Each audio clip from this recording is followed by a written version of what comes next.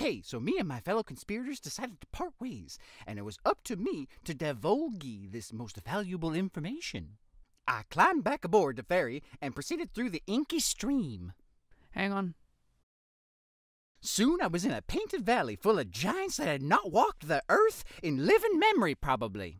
Huey, did you forget you could use the fork to leave Mictlan? Maybe. Okay, carry on. I was picked up by a friendly monster willing to take me where I needed to go, but not before being invited to the monster's home, on a mountain made entirely of sugar. How'd you figure? I like the dirt. Ask a stupid question. I could not allow myself to get distracted by hospitality, so I pressed on, past lemonade springs and strange fizzy fountains, until I found the path. You remember the fork. Oh, right. Can I borrow it again?